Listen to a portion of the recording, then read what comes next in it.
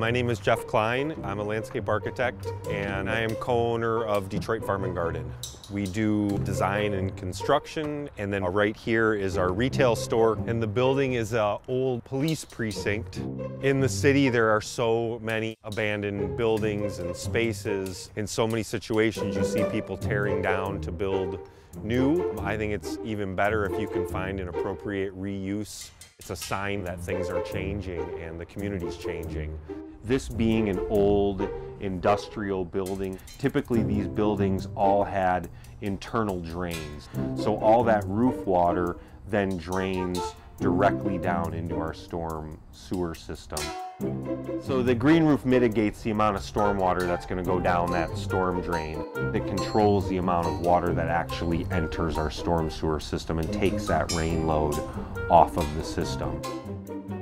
As cities are dealing with this problem with stormwater, they're raising sewerage rates. We get charged as a small business for all the concrete that we have out here in our parking lot. For our parking lot, approximately $500 a month in sewerage fees.